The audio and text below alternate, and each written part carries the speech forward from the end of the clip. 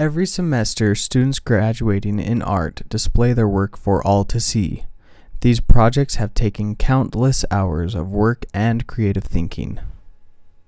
So far, I really like it, especially the paintings. I love looking at paintings.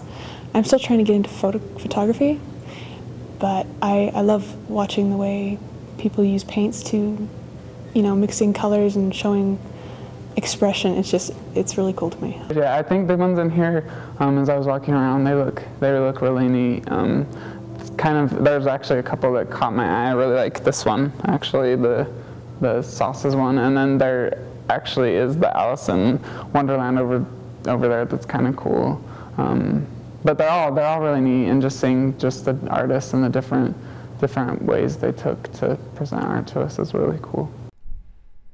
I got the opportunity to talk with one of the gallery's tour guides who also has an exhibit in the show.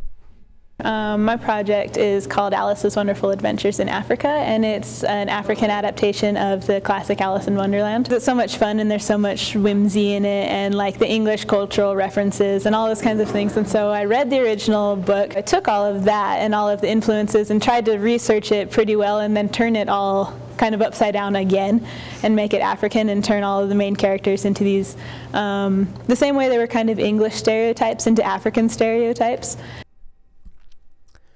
The Bachelor of Fine Art show is going on till the 18th of December.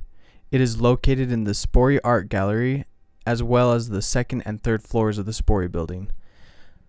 Signing off for iNews, this is Glenn Turnbow.